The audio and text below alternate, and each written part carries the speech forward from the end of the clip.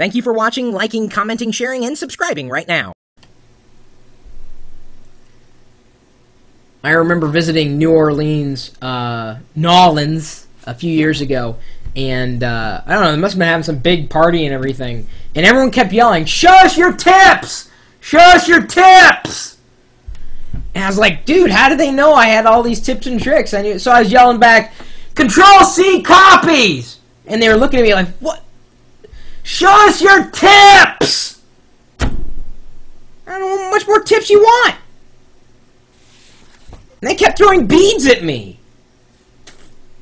So apparently in Nolans, they love tips and beads. Alright, fine. You want more tips? Great. Got a top 5 things to remember about Linux, and this was submitted by Ben Otten, who also happens to be a blogger on LockerGnome. LockerGnome.com/echolink. That is his blog over there, and thank you for blogging on my blog platform. We are hopefully improving it over time, and don't worry, we're about to really accelerate it. I'm kind of excited about what a few of us have been working on for a while. I'll announce that at some point in the near future, and then we'll definitely talk about a lot more Linux and a lot more about blogging. So, the top 5 things to remember about Linux, whether or not you do live in Nolans, like beads or tips. Hello, Echolink here, and I've been watching you a lot on your recent top 5 list theme with your show. That's right, it's kind of a theme. It's a meme. Send me your top 5 list before, I finish this one, of course. I've been enjoying it very much, so now I've decided to write a top 5 list of my own that you can read on the show. I will also post this to my blog on LockerGnome. Oh, there we go. But before I read the list, here, I would like to express my thanks to you and LockerGnome for allowing me to use LockerGnome as a stepping stone into a new career. LockerGnome has given me the ability to start in a way that I couldn't have before. I tried a few free blog sites, a lot of other platforms and schemes, but soon realized that I couldn't do it with finances being the way they are at the time. I was very happy the other day when I opened my Google AdSense account and I saw that I had made some money. Anyway, Chris, I wanted to give you your regards and thanks once again. Cool. Yeah, I'm sorry. I'm getting to the Linux tips, don't worry, but the point is this is for geeks.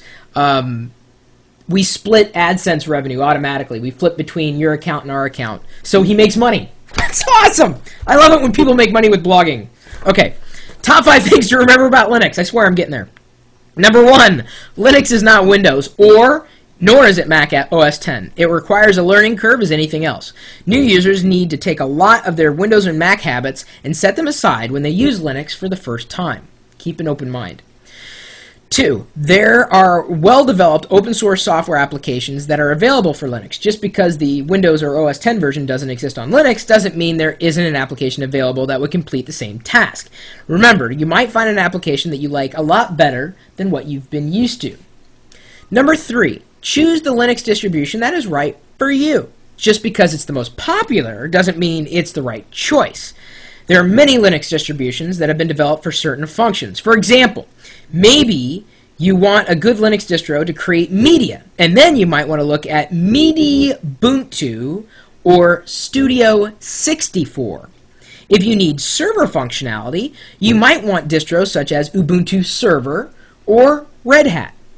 For those of you who are just looking for a good desktop distribution to do daily tasks, there are distros such as PC Linux OS, Ubuntu, Fedora, OpenSUSE, Simply Meepus. Is it Meepus or Mepus? I've never heard that one said aloud, etc. Another example is for those of you running an older hardware, you might want a lighter weight distribution such as Xubuntu or Xubuntu. Meepus. Just sounds so crazy if I say that aloud, Meepus.